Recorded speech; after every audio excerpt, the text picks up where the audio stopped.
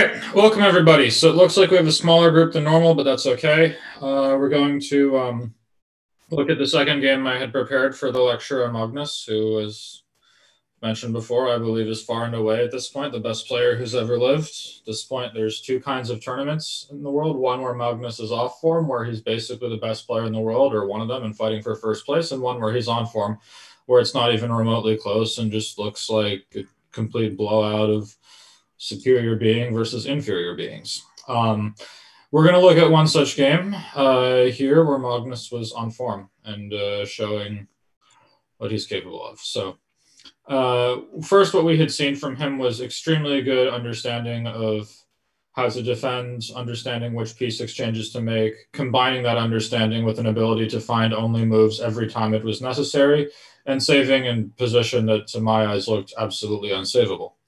But in order to become the best player who's ever lived, there's more to than saving bad positions. You have to win as well. And this was a game he played against Chao, the Qatar Masters Open in 2015. And a lot of the time, especially nowadays, when you get guys who are at the absolute top of the world and they play guys who are like mid-2700s, like when I played in Weikanze, for example, they're just not particularly effective at taking out the trash, so to speak. And I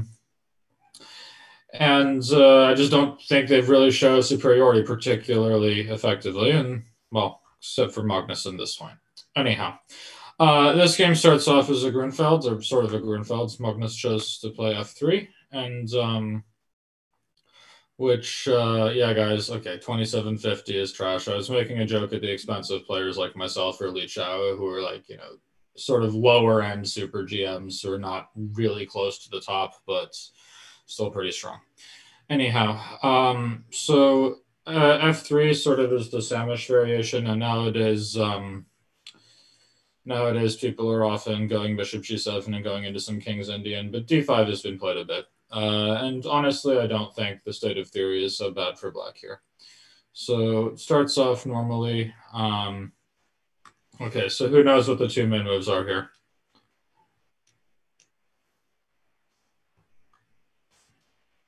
Rio, that is one. Anyone else? f5 is not really a move here as far as I'm aware. Could probably play it, but I don't think it will have independent value. Everyone's got knight c6, that's one, but what's the other main move? It was played by Boris Gelfand, for example, against Vichy in the World Championship match.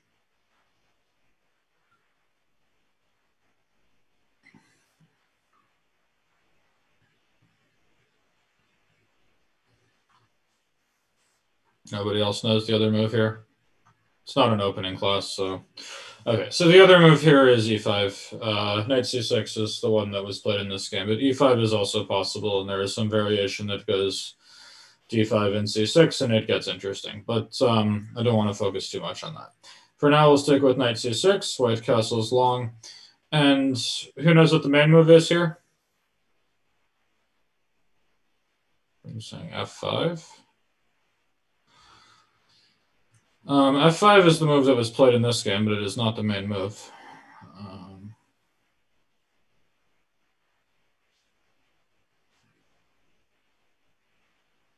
If you saw this game before, unless you studied it in detail, I don't particularly care. You won't have understood enough of it that you'll find it useless. I mean, I didn't even understand this game that well until I checked it more recently.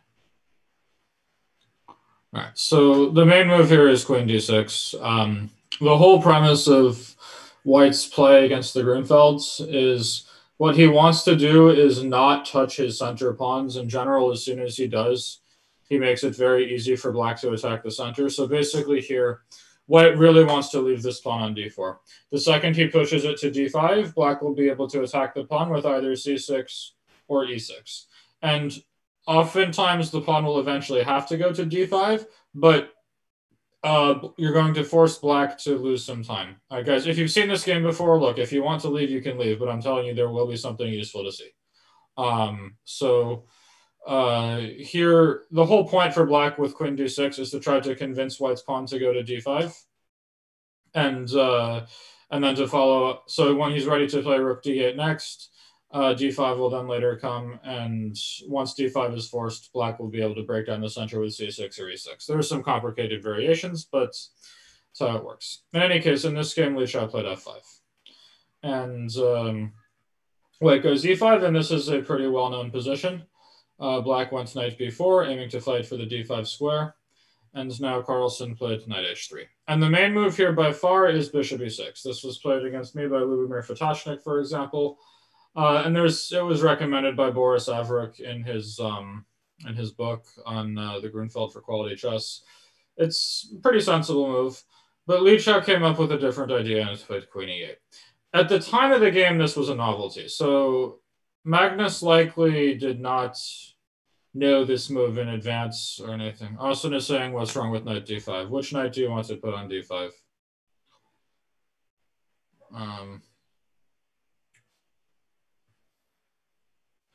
Knight 4 d5. I don't know if anything is wrong with it per se, but it feels like it's not best. Essentially here, I think the best way of understanding this position is it's all about this diagonal. Whoever gets this diagonal tends to be much better. Like if white can like land his bishop on c4, he tends to be in very good shape. So for example, if black were to play knight d5 and we took it here, I think black has to take with the queen. Because if he takes with the knight, then bishop c4 comes. And if white is able to take over this diagonal, he's almost always in very good shape. Knight d5, I don't really see what the knight actually does there. It seems like it blocks off a lot of black's pieces. And I think the knight is quite fine on b4 as is. So the main move is bishop e6, and there is now some line after king b1. And white's whole plan now is to play knight f4, gain a tempo on that bishop, and start throwing h4, h5. I managed to execute this plan pretty nicely in a game with Fatashnik, for example. And, well, it's interesting stuff, but you can sort of see that this knight f4 is the main idea. Instead, Liu Chao plays queen e8. So what is Liu Chao's big point? Why did he make this move? This is the first step in understanding this position.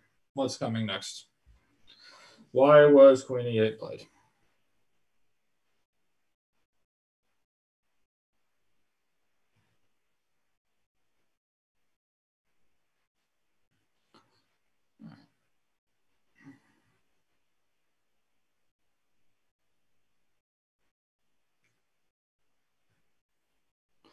Okay, look, a lot of people are saying, oh, this game was in some place that they've seen it, but absolutely nobody has told me a good reason why queen e8 was played. So, like, just because you've seen it before doesn't mean you know everything about it.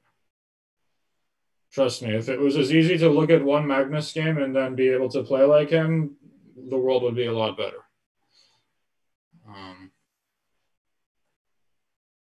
Yeah, so Troy's got this right. Troy, do you want to share with us what the big point is?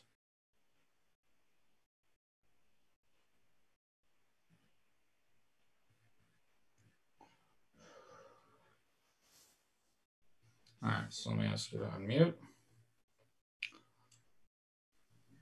All right, so temporary prevents knight f4 due to g5 and h5 is defended, so Yes. knight h5 cannot be played. Exactly right. This is prophylaxis against white's knight coming to the ideal f4 square. White would very much like to bring his knight here and start throwing h4, h5. The problem is now g5 will come, and we have this square under control. I'm not even sure you have to play g5 right here. It's probably the best move. But basically, you're going to do this before white can play h4. You're ready to potentially play f4 next, get the f5 square for your bishop, and you're in very good shape. So we're in this spot where white's whole plan of playing knight f4 followed by h4 is much harder to pull off, which means that white now needs another plan. And coming up with the right plan here is incredibly difficult, but it's what Magnus managed to do. People make fun of the way I pronounce his name. I'm trying to do it like a Norwegian, but I guess I'm doing it wrong. So I'll just do it like an American. Magnus. Anyhow, I'm not looking for a move, guys. I'm looking for a plan. What are we going to do to try to cause black as much problems as we can? Radia is saying g3, then knight f4, h4, h5. That is interesting. Brian, you're telling me king b1. That's not a plan. That's a move. You're not telling me why you want to make this move, what it's accomplishing, or anything like that.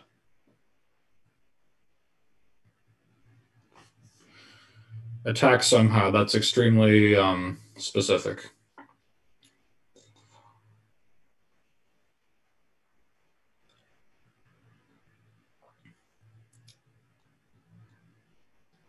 Okay, so Brian's sort of closer now.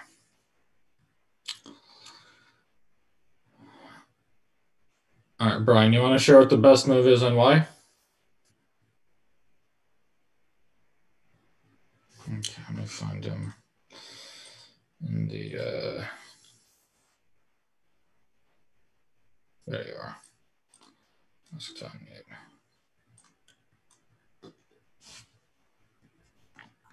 Hi.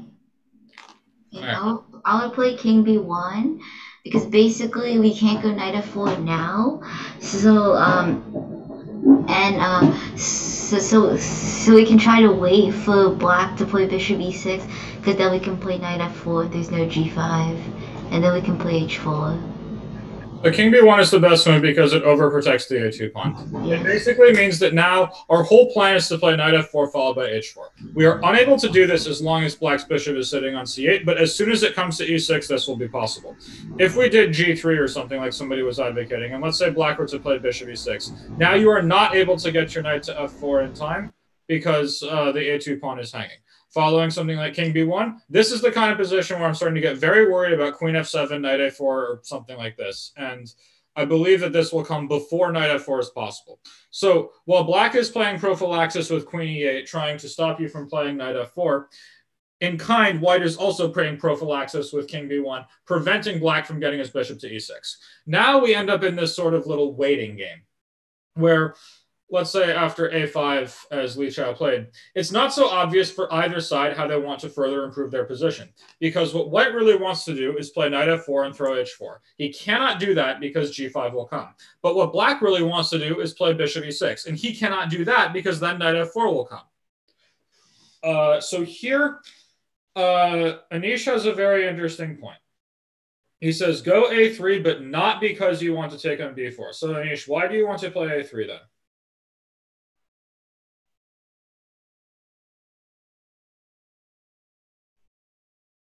Go Knight A2. I don't think that makes very much sense. I actually don't know. It seems intuitive. Okay, well, let's work on knowing.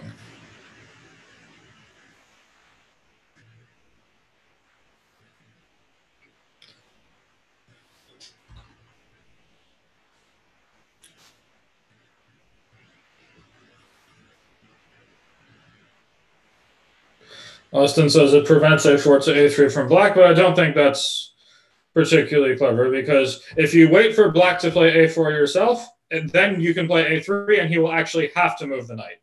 When here after A3, he would rather leave the knight as is. He's not particularly scared of you taking it. So I don't think we're really scared of Black playing A4. This is the next two moves are what really showed what Magnus can do.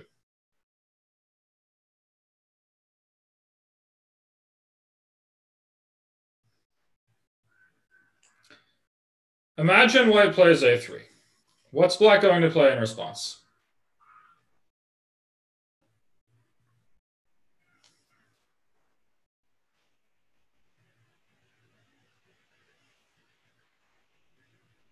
Yes, Anish has this right. Anish, you want to share with us the drawback of playing A3?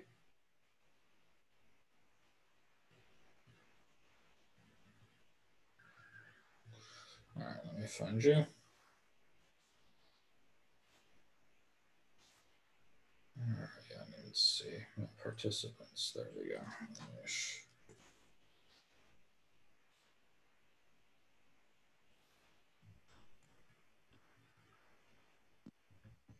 It weakens the B3 square. Yes. And all the white squares. Yeah. But specifically the B3 square, this is the big deal. Bishop E6 comes. And the real problem is if we consider playing Bishop E6 in a position like this one and Knight F4 comes, not only is White getting Knight F4 and ready to play H4 next, this bishop doesn't really have a great square. You know, the computer wants to go to C4, which does not strike me as particularly impressive. White might be able to just do something like take it and play Queen E2, let's say. And you cannot play Queen C6 because of D5. And this position all of a sudden looks horrible with the knight landing on E6 next. You have no counterplay whatsoever along this diagonal, and I think White is in very good shape. So one big problem with knight f4 is not only that the knight gets here, this bishop just generally doesn't have a square. If you compare this to, for example, bishop e6 in this main position after king b1, normally what black does here is he plays something like queen d7, and after knight f4, he just lets the bishop get taken, which is not thrilling for black, but it's sort of understandable. When we consider the position following queen e8, king b1, and say bishop e6, knight f4, sort of sucks for black. He doesn't really have a great place for this bishop to go. If he has to play something like queen d7, he's going to get a main line down a tempo because white got king b1 for free. But once a5 is played, as soon as we play a3, this move bishop e6 becomes much more appealing for a few reasons. But the main one is that this b3 square has become available.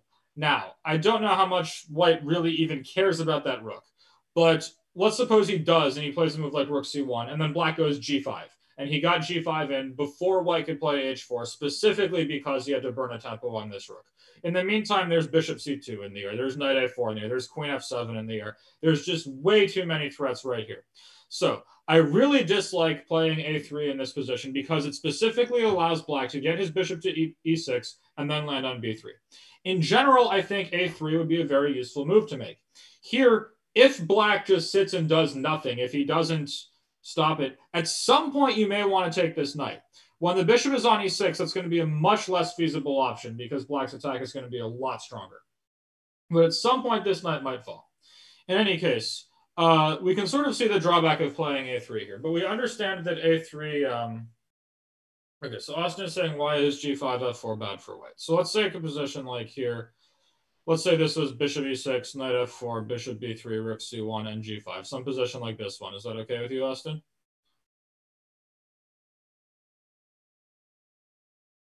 Yeah, so here, first things first, this knight has to go to h3 because knight c4 is in the air. I don't think you can get away with going to d3.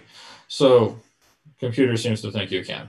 But, like, from a human point of view, it feels insane to allow knight c4. Let's say you go knight h3 and we go f4.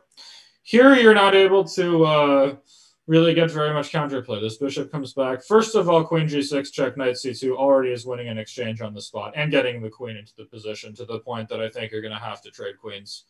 Let's say check. I mean, but even if black just, I don't know, c5, like blow up the position, get the bishop to e5, I don't think white can make a single active move, and if dc5, some rook to d8, this looks really bad.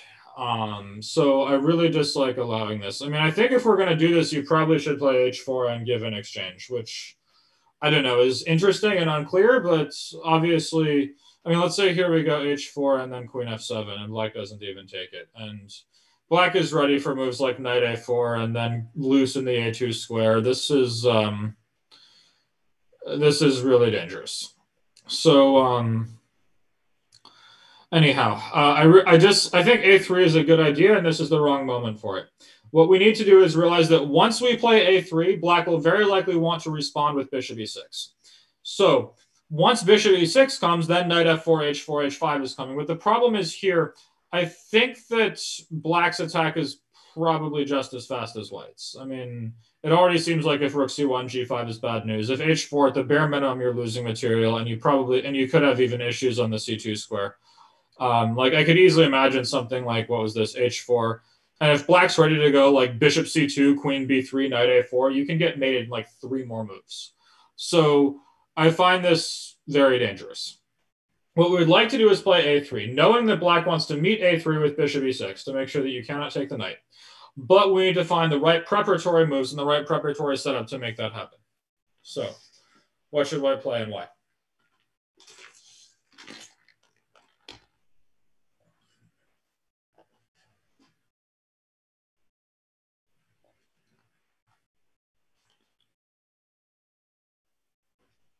So Nisha has a good move.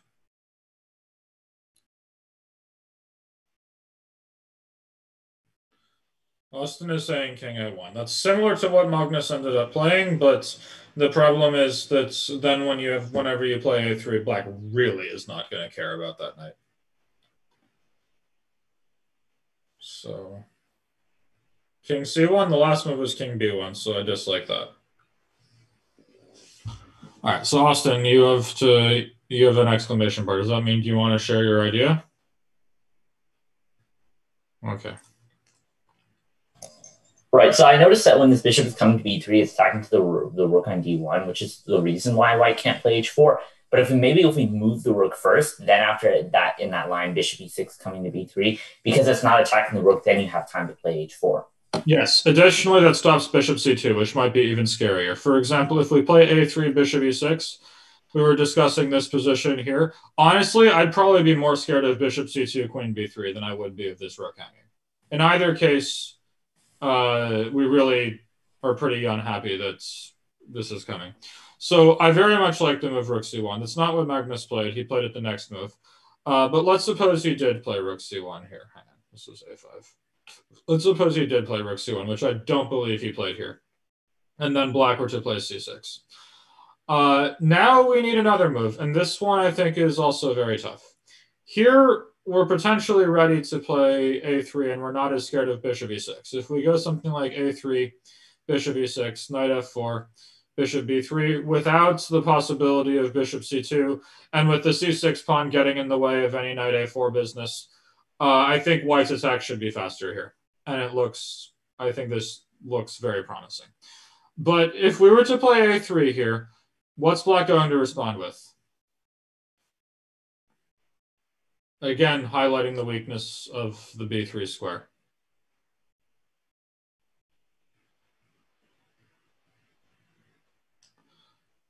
Yes, right, yeah.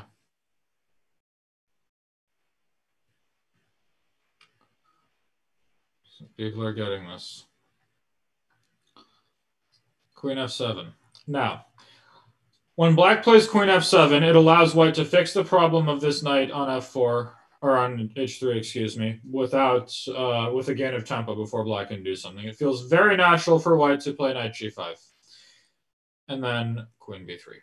For example, had black played a move like queen f7 in this position, you can play knight g5, the queen is forced right back where she came from, and we get h4 through. And this is going to be bad news for black. He's in horrible shape. So that's not going to work. But as soon as we play a3, we have to realize that this queen could land on b3 the same as a bishop could. And following something like queen f7, knight g5, and then queen b3, knight a4 is not messing around. Or neither is knight d5. This looks incredibly scary. Neither is even f4, bishop f5 check. I would be very worried about this. So people are starting to see this, yeah. I think it's very important to play in some combination bishop e2 and rook c1. Now, Magnus started with bishop e2. I don't believe there's a big difference. But the real point is that here we get this setup. And now that once we have played bishop e2 and rook c1, we have stopped black from executing his plans with both queen f7 to b3, because then white is ready with bishop d1, as well as bishop e6 to b3, because then we can go h4, and we no longer have to worry about a move like bishop c2 and queen f7 and something like that. So I think this is a fantastic setup. Now, here, in my opinion, at this point, I believe Magnus should have played a3. I think this was the right moment. He probably doesn't even want to take the knight next, but there are circumstances where eventually he would. And in the meantime, he's pointing out that if black were to do something like queen f7, we can go knight g5 and kick this queen away just in time. And as a result here, white should be in very good shape. This queen is going to get kicked all the way back to g8, and I'm no longer particularly concerned of getting mated. So I think Magnus could have gotten away with a3. But instead, he played king a1, which also had its logic behind it. With this, I find it to be a little bit more risky, and I think that black could have taken advantage with it to some degree. But still, it seems like a pretty good move. So why did white play king a1?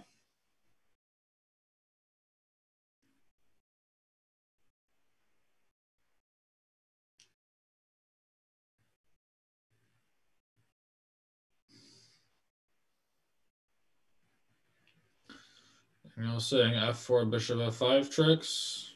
Don't think that's really relevant yet. King a1 is prophylaxis. Yes, but prophylaxis against what exactly?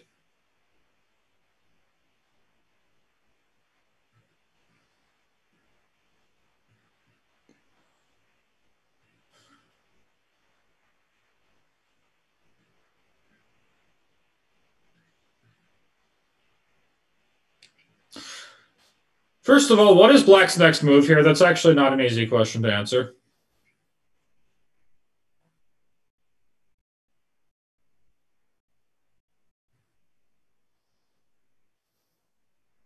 Black's sort of out of moves. C5 and then knight a4, I don't think that's going to work. There's going to be bishop b5. At 65 from Crystal. It may be his best move, but that's a bad sign if black has to play it.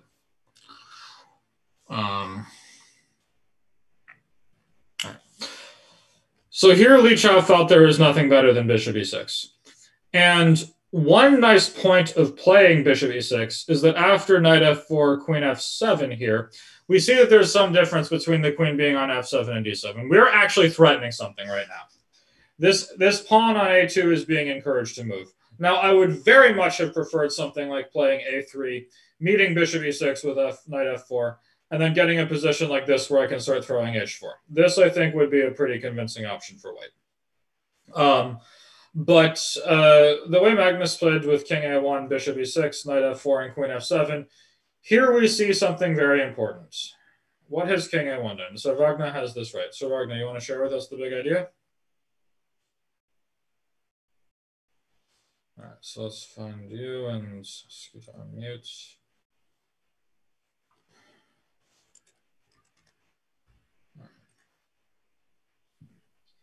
If the king's on b1, then bishop a2 comes with check. Yeah. It's not check anymore. So that means black's attack is one tempo slower. At this point, with queen f7 coming, and here the a2 pawn is hit, you could take on e6. That's sort of the only move I would see that would keep you safe. But after something like queen takes back here, I find this unconvincing. Black's going to put a rook on d8 and throw c5 at you sooner rather than later. I don't really think you have a great plan. People are saying h4, but then some rook to d8. And then, I don't know, I mean, you can play f4, but it's not so clear. But yeah, people are pointing out. By playing king a1, white is a tempo faster when he starts throwing stuff. So h4 comes.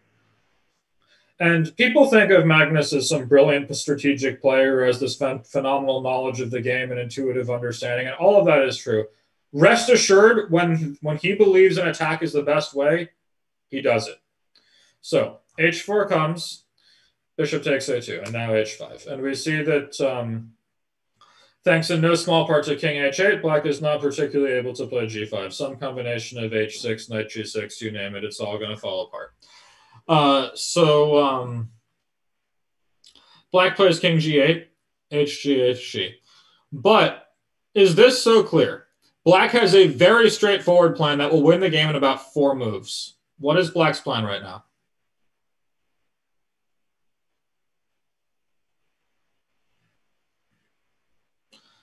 So Wagner says a4, a3. That's part of it, but I don't think that's actually right.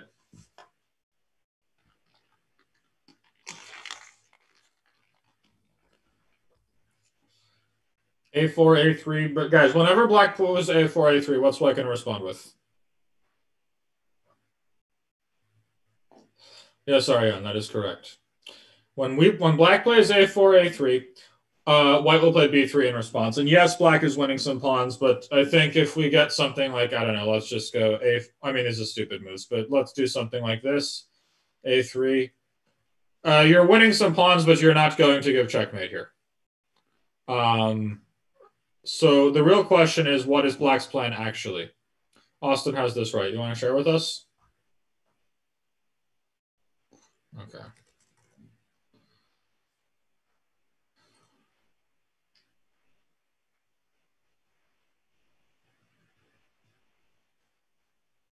I've asked you to, I asked to unmute. Oh, okay. It wasn't showing up for me. Anyways, yeah, so this b3 idea is really annoying. So you can just block it. Like bishop b3, now when the pawn lands on a3, there's just no way to prevent the king from getting opened up. And then from there, white's basically dead because all black's pieces are over there. That is absolutely correct. This bishop is also hanging on a2, which means that it's nice to get it off of a hanging square. So if black goes bishop b3, a4, a3, there's a 0% chance our king is going to survive. We need to get to black's king first. There is no time to mess around here. All right, what are we going to do with white?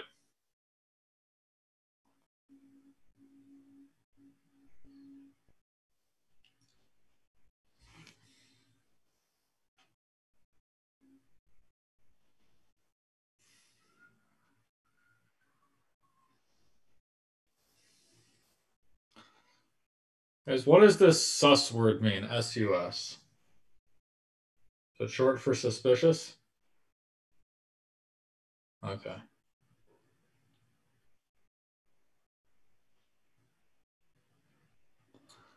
All right. There's no time to mess around. We need to get to black's king right away. And we need to be calculating very accurately along the way.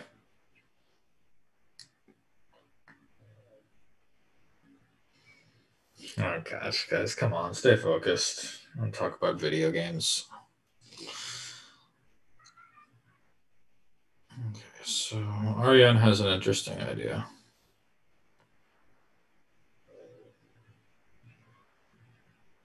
Okay, so Ariane, you want to talk, that's fine. Let's see what you have in mind. Yeah, so here a possible idea is to try to bring your queen to the king side through e1 and h4. So maybe queen e1, that's an idea. Sure. So say queen e1. I think bringing the queen to the king side is totally normal. It seems like you're not going to give mate without it. But I'm skeptical of this. So obviously the point is to go queen h4, queen h7. But how dangerous is that really? Like, suppose I completely ignore you, which is probably dumb, but let's do something like this. Are you actually going to checkmate me here?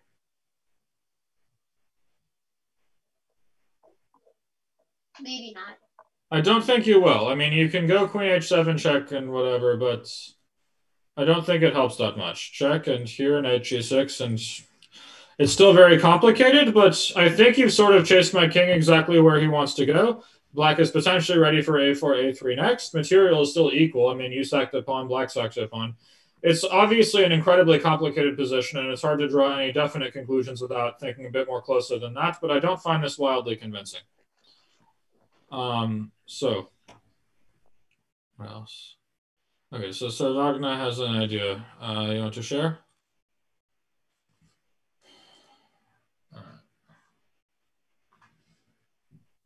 I was thinking about e6, and then if bishop takes e6, knight takes, queen takes, and then bishop h6. Yeah, so this I don't like. I think clearing the f7 score basically means you're never going to give mate. Black probably should somehow defend this, I don't know, bishop f6 or something. But even if black were to completely ignore you and you go bishop g7, I don't believe you will give mate if black's king is allowed to escape via f7 and e8. The queen on f7 is actually very much in the way. And if you let it get out of the way like this, I think black's chances of survival are pretty high. Like, let's suppose I completely ignore you and keep pushing. You're not going to checkmate me here. I don't think it's even close to checkmate, actually. The king will get away. Instead, could you play like e6, bishop takes, and then queen e1 to h4? Queen e1 here. I think if you wanted to play the queen e1 plan, it might have made more sense to do it before because now black has the f6 square available. But even this, let's say I go bishop b3, queen h4, and rook d8. Okay, or like this position also, for example, bishop f6 is legal in a way that it wasn't without the pawn. But something like this, I just don't really believe you're going to mate me here. Okay. I mean, this king is leaving the kill zone. So, I don't know. I mean, this is still very complicated, of course, but... Okay. One big problem that we're facing is that we're sort of playing... what we're mostly doing here, guys, is playing bug house and getting our queen to h7. That is definitely what we want to do, but at the same time, we also have to realize that it's not necessarily enough to just crash our queen through to h7. Black brings the rook to d8 and runs. So what we need to do is realize that queen h7 is not enough to give mate on its own, and we need to find another way to bring pieces in. So what other pieces would we want to bring into the attack? That's not so easy to see. Can we blow up the position any further? People are saying knight h3. That strikes me as incredibly slow. But Sir Wagner has this right. Evan as well. Evan, you want to share with us? Or Daniel? All right, Evan hasn't said anything yet. Let's get back on him. No, he doesn't want to share. Okay, Daniel, you want to share with us?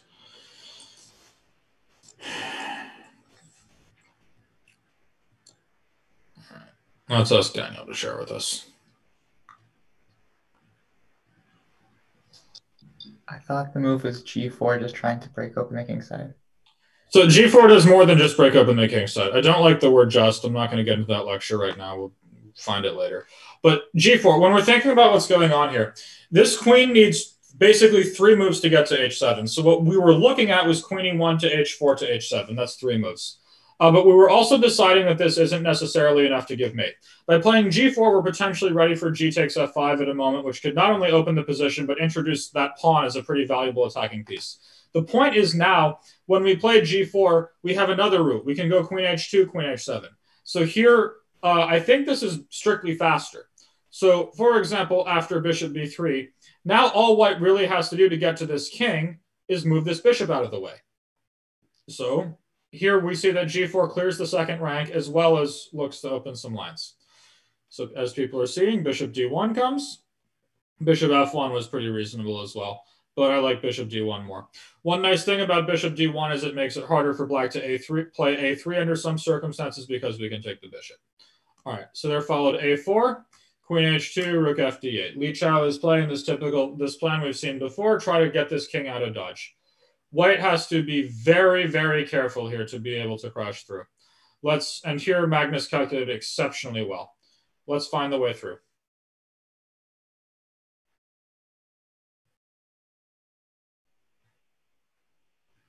Full variation, please. Don't give me just a move.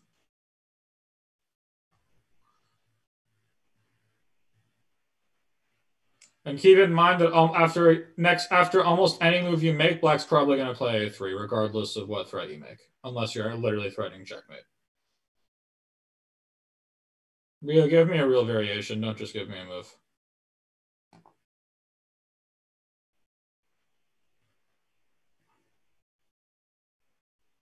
This is not a position where you can look at some, I don't know, some strategic theme and say, oh, I think that's probably the best way for us to handle it because XYZ. No, you need like real one calculation, very direct. This is a position that should be decided. It should be decided probably by checkmate, and it should be decided in like the next 5 moves.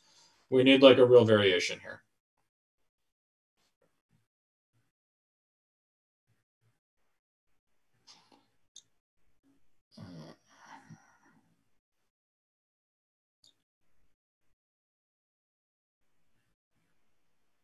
I can only calculate 3 moves ahead max. We all know that's not true.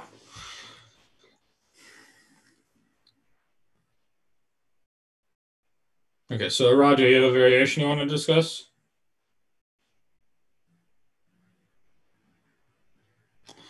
All right, let's call on you.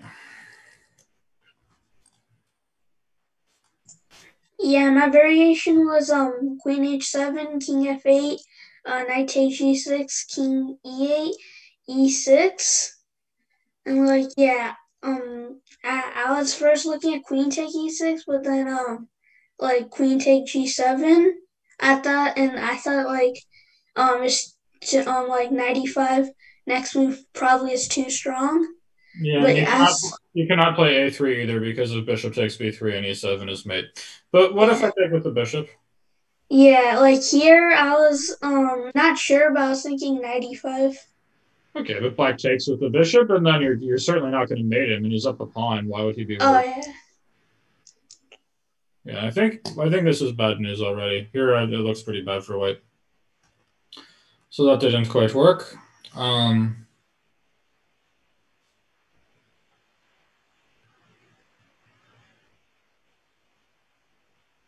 Anyone else have a variation they want to go over?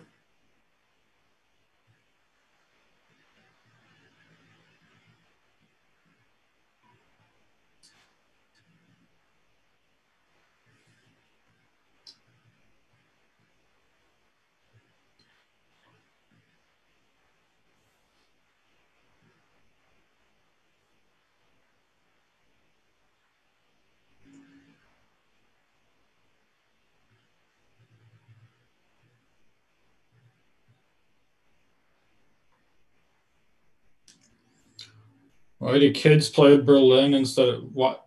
I mean Sicilia instead of Berlin because kids have not been like infected with the chicken disease the way adults have.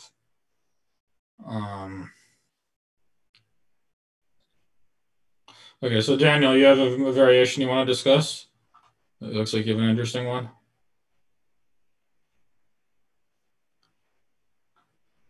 All right, so let me put on you. We could do something similar to what was said, just queen H, sorry, not just, queen H7, king F8, knight G6, king E8, GF5, A3, E6.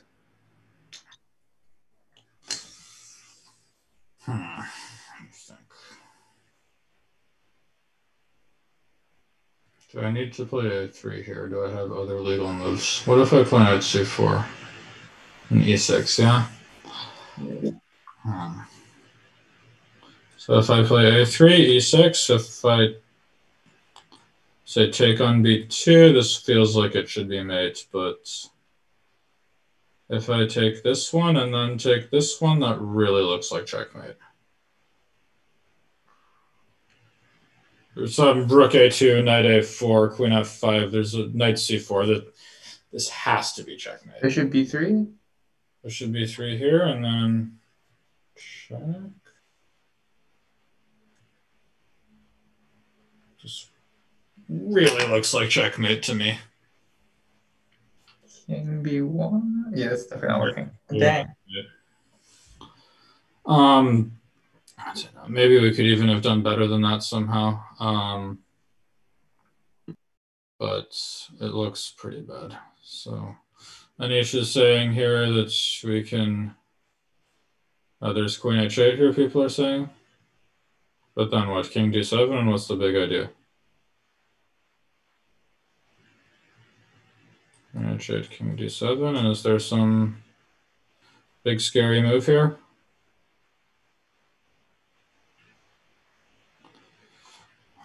People are saying rook A1 in this position is better. Yeah, that might be right. Okay, knight D3, knight C4. No, okay, knight D3 and then knight B4 certainly looks like a draw if nothing else, no? This is at least a draw for black. Maybe he can do better. This is a spirited line, but I think we can do better than that. Benjamin Chen, is knight B1 in the starting position really stupid? Don't ask questions you don't want to know the answer to.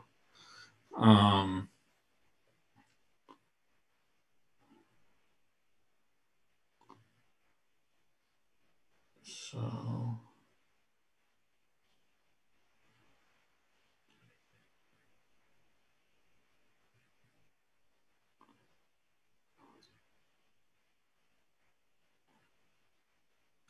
All right, guys, let's find an actual variation to finish this game off. Magnus found something absolutely out of this world.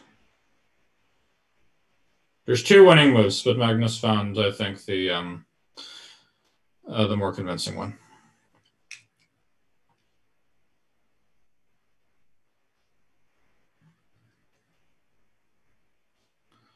Keep in mind, A3 is coming, and it's coming to kill you.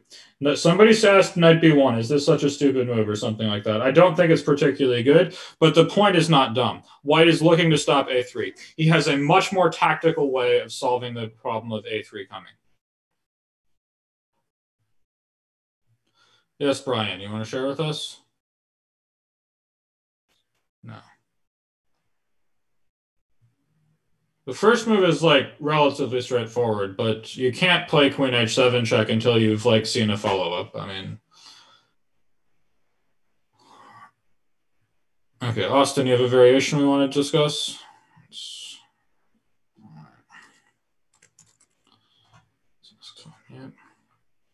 What's your line?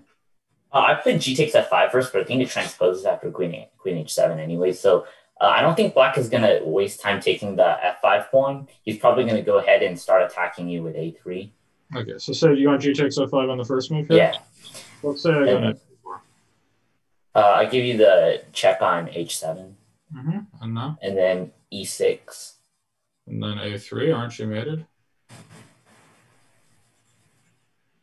Wait, no, we have to take on g6 first and then play e6 so that taking the queen's check. Okay, and a3, I guess. Well, wait, not e6. You have to take on f7. Okay. And then I believe the move here was like knight e5. You're relying too much on memory. It just doesn't work here.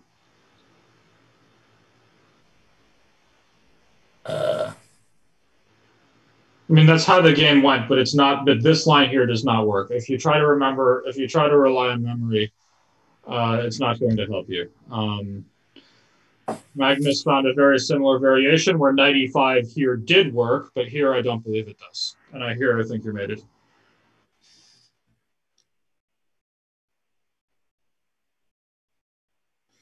People are suggesting we make a knight. I didn't even know how to make. Okay, imagine that's a knight and we go king f8 or king c8. How did that help us? On knight e7. Okay, so here we would have to have gone. It's kind of annoying that I can't make it a knight. Does anybody know like the keyboard control thing to make it a knight? It's Alt. No, that didn't help. All right.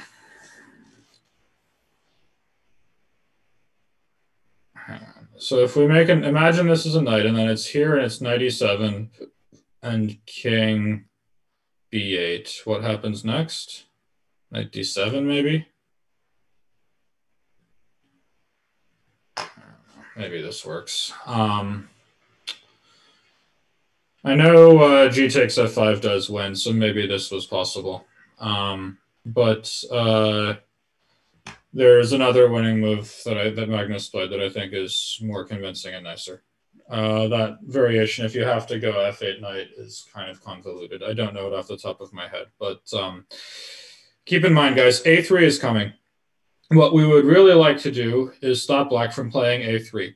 And what's the biggest reason that a3 is a threat? It's not so much that the a3 square is not under control. It's rather that what is this pawn on a4 doing right now that's so important? The pawn on a4 is serving a very important purpose that it will not be doing once it gets to a3. And so everyone's saying, guarding the bishop. This is right. This is why Magnus put the bishop on d1. So the point, as a couple people pointed out, is to start with queen h7 check and now play d5, cutting off black's queen from the defense of this bishop so that a3 is well met with bishop takes b3. Now moves like knight e6 are not messing around. So Chao went for knight c4. Now a3 is coming, and it's checkmate. Next move. We need to be very direct and very violent to calculate this this out. So there's only one way through, but it does work. Let's find it. And then that'll be the end for this game. Full variation, please.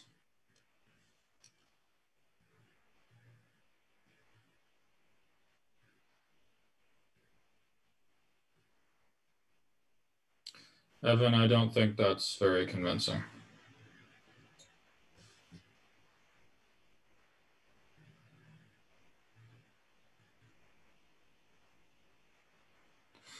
So Radya, it's sort of right-ish, but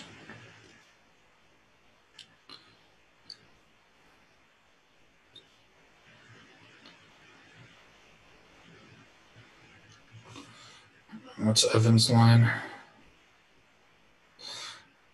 Okay, no, I don't. Okay, so Austin's got this. You want to share with us, Austin? Because we're running a little short on time now. All right, so Austin on mute. So my line was knight takes g6 check. Once again, important that you can take. Okay, did you consider queen g6? Queen g6 after queen.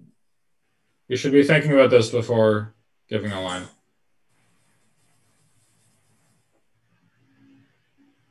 Oh wait, queen g6, a3, rook h8 check, bishop h8, and then bishop. Just in time. Rook h8 is checkmate. Just in time.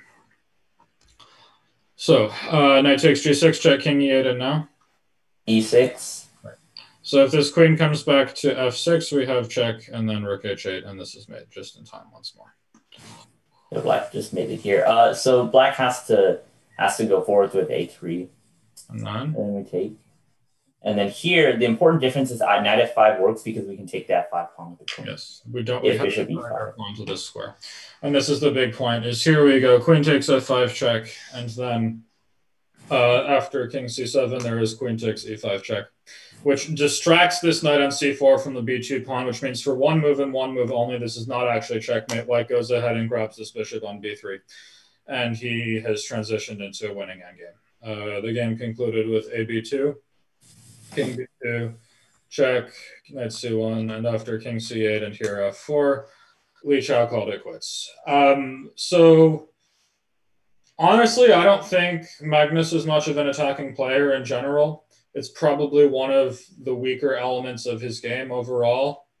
And this is what he produces if this is like sort of the weak part of his game, so to speak. I mean, this was just such a brilliant game.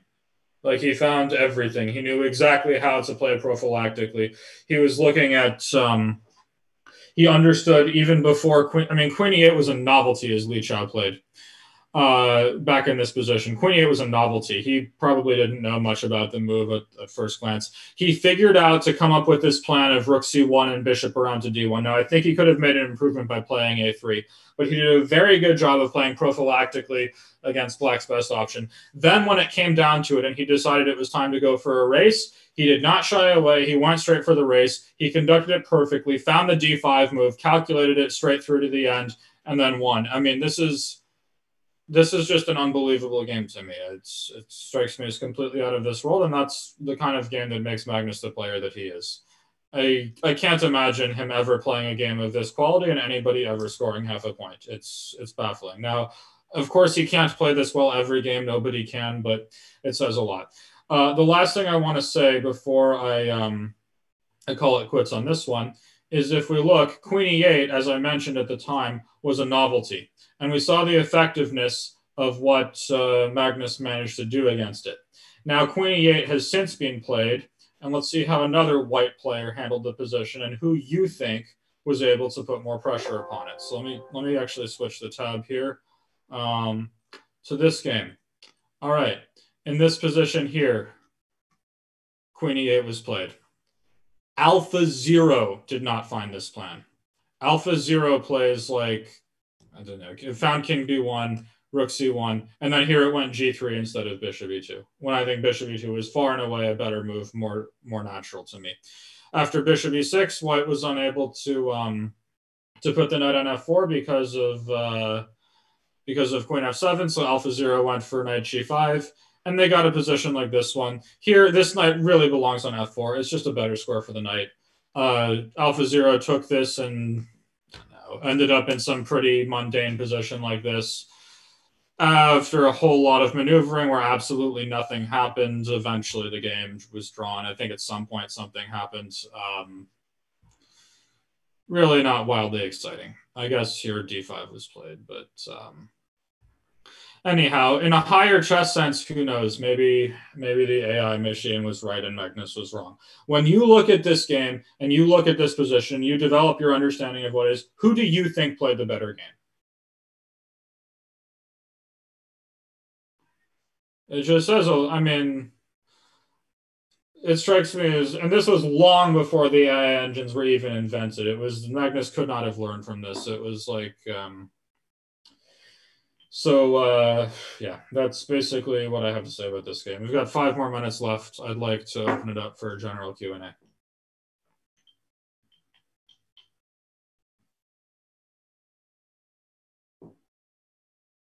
Any questions you guys may have? What do I think about super GMs who play bad openings? It almost feels unfair that guys can be lazy and not do their homework and still be amazing chess players, but life isn't fair. Never has been, never will be. And you just have to work harder than them, take their pieces, and hopefully beat them. In general, though, I don't think any real super GMs play bad openings in classical games. They only do it online. What do I think is the worst opening? Any opening named after an animal is going to be terrible. All right. Okay, guys, if anybody ever mentions that topic again, I'm literally just kicking you out of the meeting. You know who you are. You know what you did.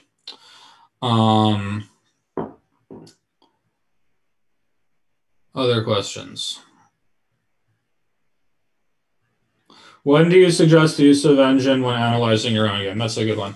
I think what you should do is put your own game into ChessBase, copy it in as the game was played, put in the things that you saw during the game, the lines you calculated, the things, various evaluations you made, check with the computer afterwards, and make notes of which spots you were correct in and which spots you were wrong in. This will give you some sense of where you were calculating well and where you were evaluating well, and vice versa, where you may have misevaluated a position, for example.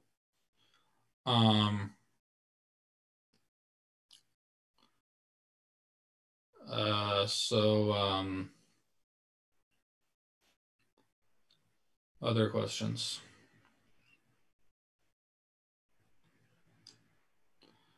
Do I use Leela for novelties? In general, I prefer to use Stockfish, mainly just because it works faster, but I usually run Leela on a lot of the positions I get. And if I don't understand a position and Leela and Stockfish disagree, I'll just make them play against each other until I do understand it. I think that's pretty normal.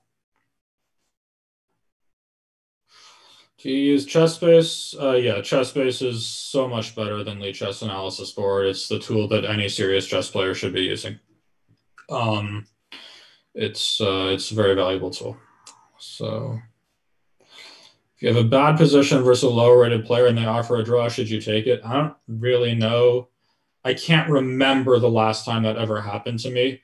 For me, a lower-rated player is still like a pretty strong GM at like 2650 or whatever. I mean, these people did not get to where they are by offering draws when they were better.